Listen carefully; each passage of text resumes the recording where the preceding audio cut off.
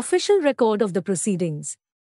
Welcome to the MKCL Career Readiness Program, where we prepare you to succeed in the modern job market. In this program, we provide you with the tools, resources, and skills you need to thrive in your career. One important aspect of any professional job is the ability to take accurate and detailed records of official proceedings. That's where the story of Adil comes in.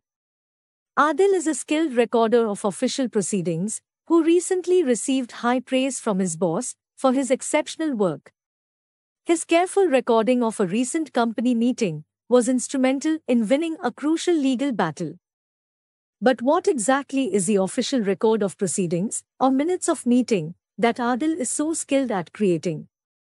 Before any meeting, an agenda or list of topics is prepared, and during the meeting, a written register is kept to record the date, location, timing, and names of attendees. After the meeting, the official record is compiled and distributed to each participant for their approval and agreement.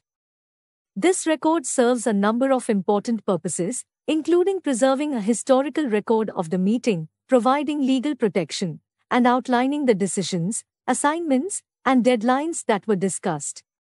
There are several types of minutes, including action minutes, which record decisions made and actions to be taken, and discussion minutes, which capture miscellaneous points discussed during the meeting.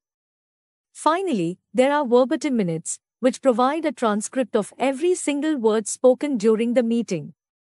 Whether you're a participant or an absent member, the official record of proceedings is an invaluable tool for future reference and accountability. So the next time you attend a meeting, remember the importance of a clear and accurate official record of proceedings, and perhaps you too can become a skilled recorder like Adil.